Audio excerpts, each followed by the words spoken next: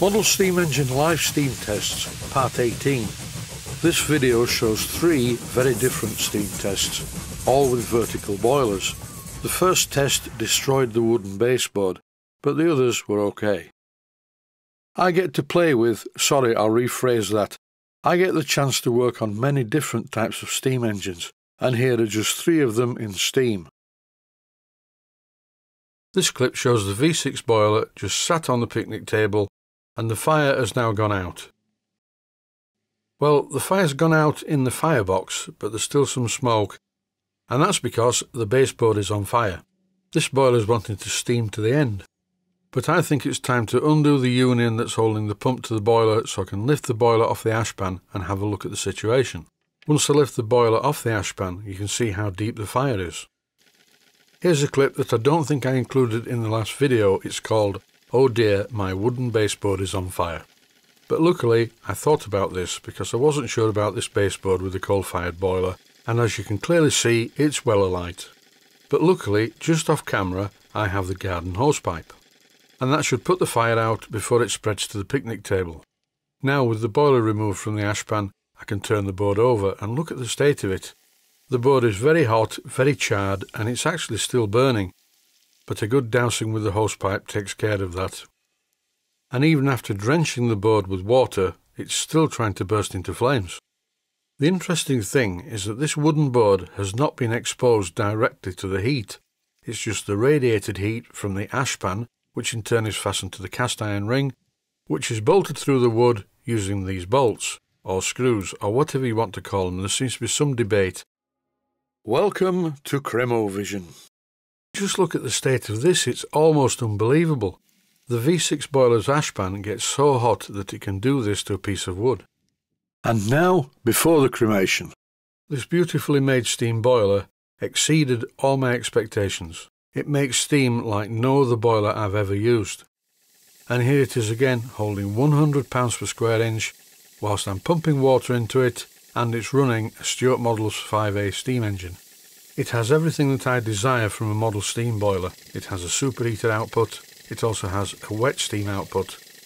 The superheated steam output is currently connected to the 5A, and it's really going fast. It does like steam at this temperature, but the weir pump that I have, which is made mainly from brass, does not like a high temperature, so I have a wet steam output to feed that, the one by the pressure gauge and the safety valves.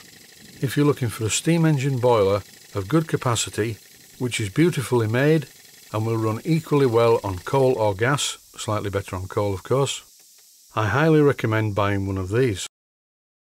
Now for something completely different. This is a Bernach Vulcan vertical steam engine. I do like this methylated spirit burner. It really does emit quite a lot of heat. It's underneath the boiler. All I have to do now is wait until some steam appears at the safety valve. Because I couldn't see the level in the water gauge, I just kept filling the boiler nearly to the top, like you do. I did leave a bit of a steam space, but not enough. When I lift the safety valve with a pair of pliers, as you can see, there's not much in the way of steam, just a bit of water. Eventually, with the help of the excellent spirit burner, some steam starts to appear around the engine, but it's all in the wrong place. Most of the steam is coming out of the front of the water gauge, which is never a good sign. After much manual rotation of the flywheel, suddenly the engine bursts into life. And in this clip you can see just how much steam is coming out of the front of the water gauge. I'll stop the narration and let you listen to the sound of it.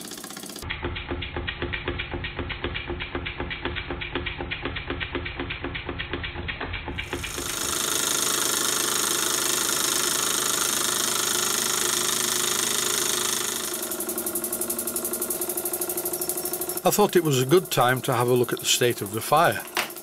And it's good. This burner produces a lot of heat.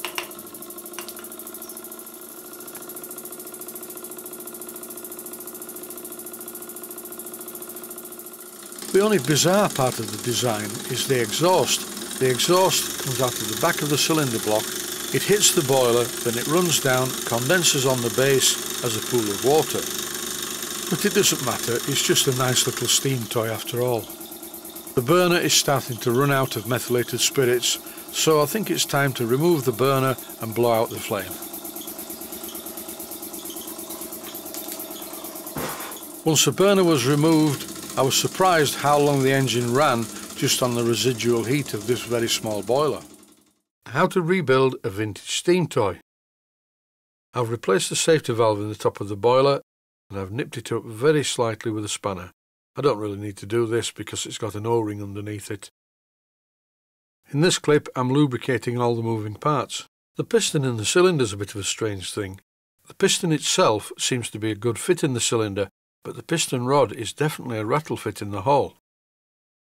When I tested the engine on compressed air, I noticed that the cylinder was single acting, so I think the rather large engineering tolerance between the piston rod and the actual hole that the piston rod comes out of is intentional, in order to vent the lower part of the cylinder. But the engine seems to run okay, and it's not really going to be used for running. I would think this is going to be an ornament for the rest of its life, and to be perfectly honest, with an engine of this age, I cannot recommend to the owner that he runs it anyway.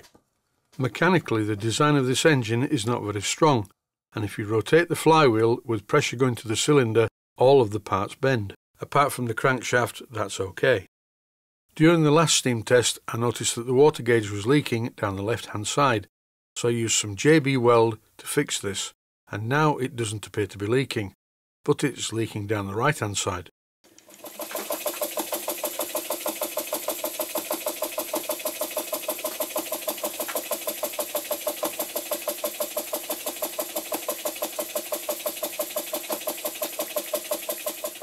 I think it's time for a bit of slow motion.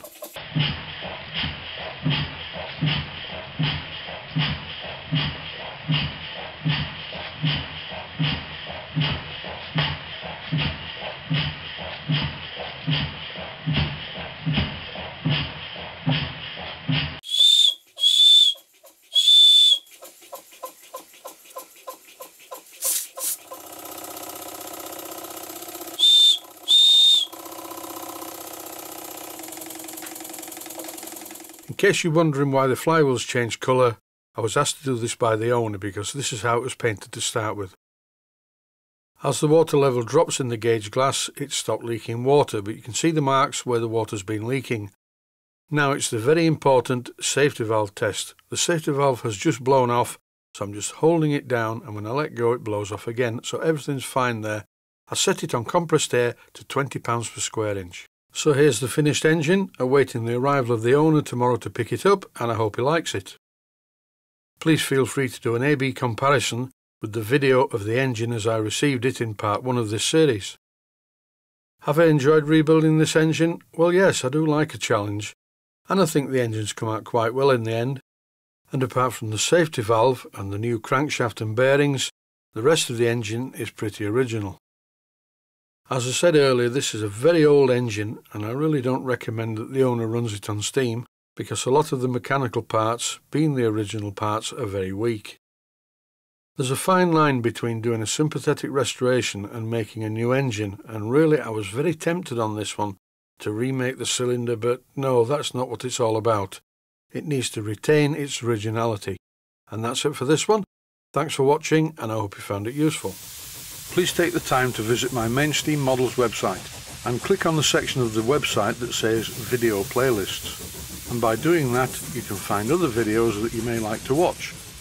And by using the playlists, you can actually watch the videos back to back.